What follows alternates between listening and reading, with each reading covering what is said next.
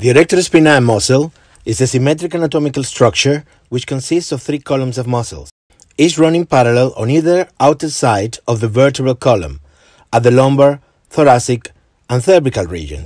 Each lumbar spinal nerve branches into 2 different nerve bundles, the dorsal and ventral rami. The latter eventually converge to form the terminal branches of the lumbar plexus.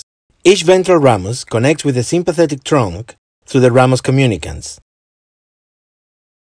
Each dorsal ramus innervates the skin, the paravertebral muscles, and the posterior vertebral arch.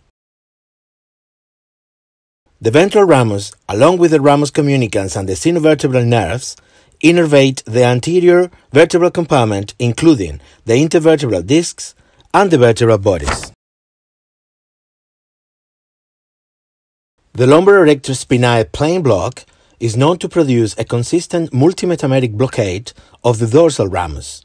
It also produces a sectional differential blockade on the ventral rami and the sympathetic chain. It should be noted that the evoked potential test performed during surgery will not be affected by the use of this technique. The lumbar erector spinae plane block is indicated to provide analgesia for lumbar spine surgery as part of a multimodal analgesic regime.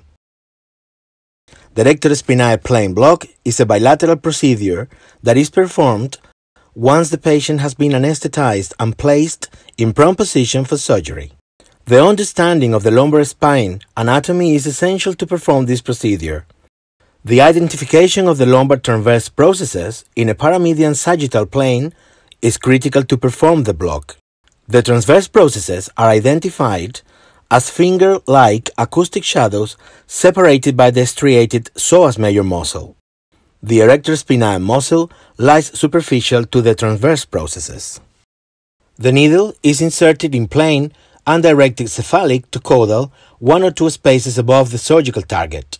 20 milliliters of long-acting local anesthetic solution is then carefully injected. The curvilinear probe is placed in a sagittal orientation over the sacrum and slit cephala to identify the sawtooth-like continuous hyperechoic line formed by the articular processes at the lumbar level.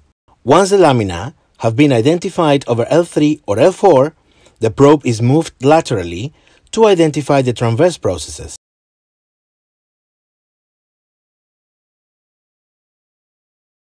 The diffusion of the local anesthetic at the lumbar level is not as apparent as in the thoracic level.